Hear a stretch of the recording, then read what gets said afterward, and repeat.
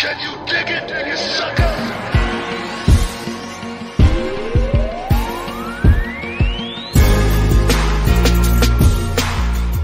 How's Wendy doing, man?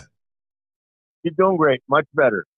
Yeah, Oh, not 100%, but she's doing much better. It's been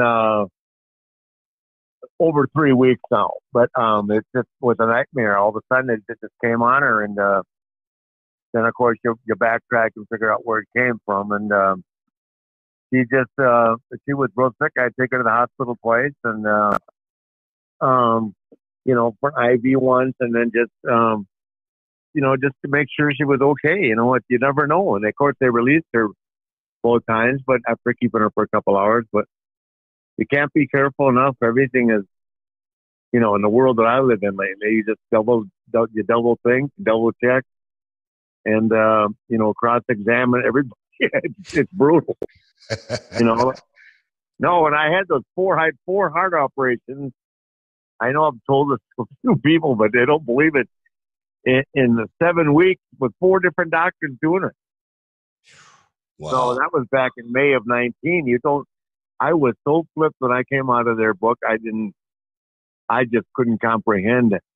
Trying to, get 4 different opinions from 4 different people, and then, 4 different kind of surgeries, pacemaker installation. Then they go in and and the thing where they put the catheter up you to make sure that you don't have any blockage. Yeah. Then they shock you to get the rhythm. They put you to sleep. They shock you to get your heart or the rhythm right back in it, right? And then the 4th one was to put in a different kind of pacemaker. So, wow. Jesus. So, Well, I tell you what, man. I always say preparation is the only luck you're ever going to have. And right now, with Wendy being down, you're prepared more than anyone to be able to step in there and make sure she get through this thing. Okay, man. Make sure you send her my love and my prayers. I will. I will for sure. Yeah, she's upstairs.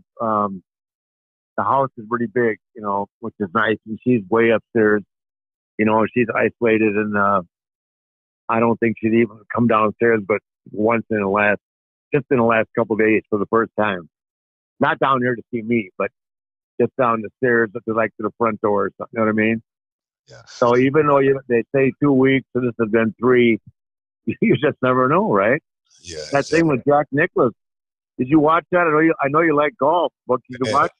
I'm a huge. Jack Nicklaus and his wife. They had it 3 times. Yeah. Yeah. I mean, this thing is crazy, man. In your lifetime, did you ever imagine seeing something like this? No, I didn't. To be quite honest with you, I was telling someone the other day. You